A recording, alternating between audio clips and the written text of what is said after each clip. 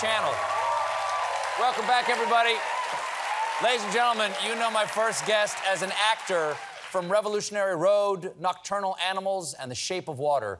He now stars as George Jones in George and Tammy. How y'all doing tonight, huh?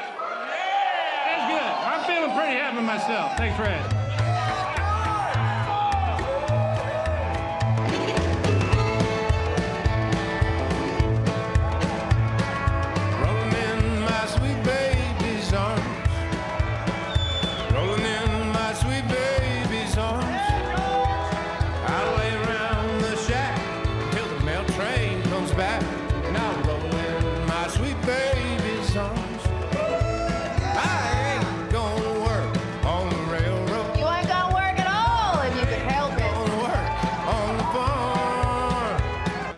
Please welcome back to The Late Show, Michael Shannon. Nice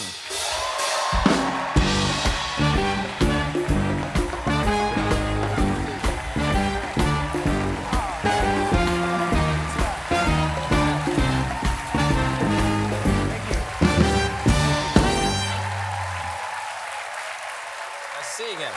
Thank you. How are you? You're very dapper this evening. Yes, thanks. Very nice. Thank you. It's a British suit. Oh, really? Yeah, Seville Row. How distingué. Yeah, Thank you very much. Exactly. The George Jones, musical icon, you grew up in Kentucky, which I didn't know. Right. I always think of you as a Chicago guy, but Right. how old were you when you left Kentucky? Well, my father lived in Chicago, so I would go back and forth. My mom's still down in Lexington, which is where I grew up mostly when I was a little boy. Did you listen to a lot of country music? Like, were you aware of George Jones as a kid? Not a stitch. No, I didn't listen to him. No. Like, did you know Rollin' in My Sweet Baby's Arms? Even though that really wasn't a hit of his, but... I didn't really know his music. When I saw a picture of him, I vaguely remembered him as somebody I would see on Hee Haw occasionally. Oh, I used to watch that show, Hee Haw. Oh, sure. Clang, clankety, clang, clankety, clang, clankety, clang, clang, clang. Yeah, exactly. Hey, Buck. Yeah, Minnie Pearl and all that. But Sure. we would put that on the TV sometimes. But my mom didn't really have any records in the house, so the only time I ever heard music was on TV. Yeah. This is, you're reunited with Jessica Chastain here. Yeah. You last performed together in 2011. I'm sorry, what was the film you guys did together? Take Shelter. Take Shelter. And now, so the two of you, you're playing, you know, George and Tammy. And is it intimidating to, like, have to go there and inhabit these giants? Oh, dear, yes, very intimidating. You know, they're royalty in country music, you know, and I felt a little bit self-conscious about it. I'm not necessarily sure I resemble George Jones so much, but I didn't resemble Elvis, and I played him, so...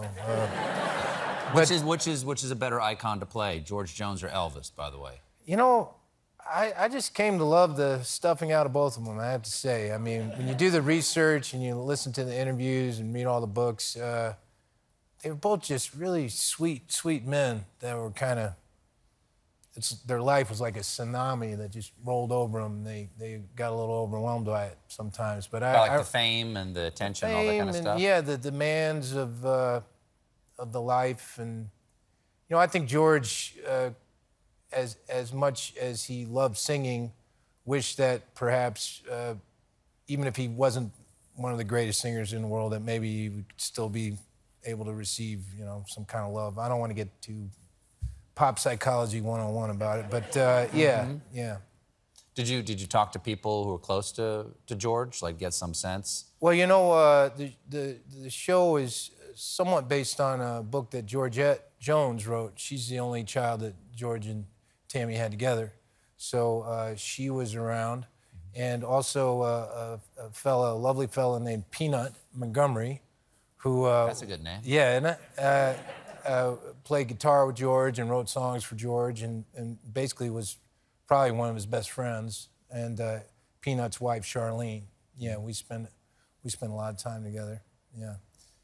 Well, speaking of musical icons, one of your co-stars in Amsterdam, another film of yours, is Taylor Swift, and she's enjoying yet another wonderful moment. And that movie came out last month. You have 2 daughters, correct? I do. And so answer carefully here. Yeah.